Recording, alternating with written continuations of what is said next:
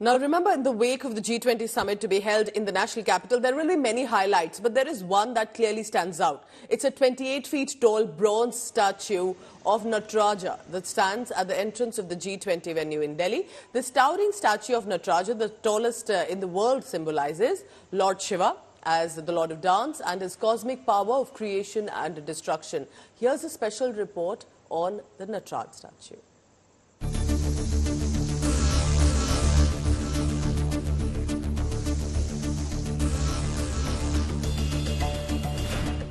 The national capital is decked up for the power-packed G20 summit. A massive beautification drive has been undertaken by the civic authorities over the last few months, further enhancing the grandeur of the historic city of Delhi. Apart from the cleanliness drive, art pieces and several eye-catching water fountains are put up.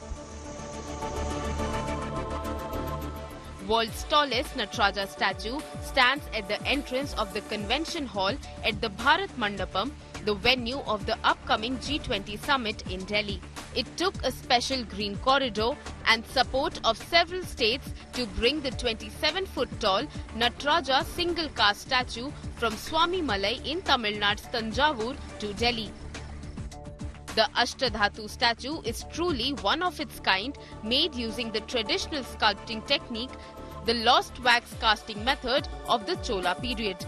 Around 82% of copper, 15% bronze and 3% lead, along with small amounts of gold, silver, tin and mercury were utilized.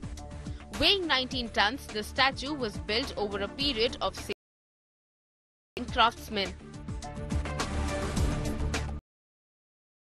Senathipati, Thapati sons of Swami Malai, Tamil Nadu, the statue shows Lord Shiva performing the dynamic dance posture called Tandava, which exudes energy and vitality.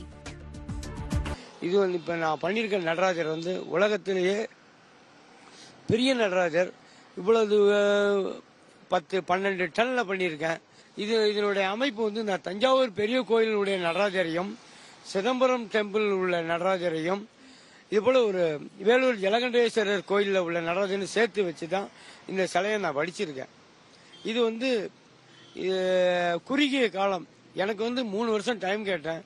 6 மாசத்துல முடிச்சது பெரிய ஒரு சாதனை. Apart from the Nataraja, numerous statues and posters adorn the city, showing the diversity of the country. The G20 summit is scheduled for September 9th and 10th.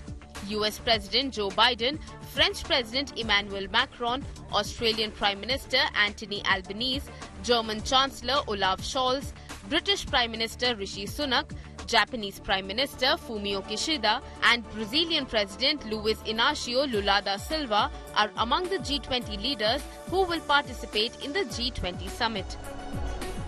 Bureau Report, India Today.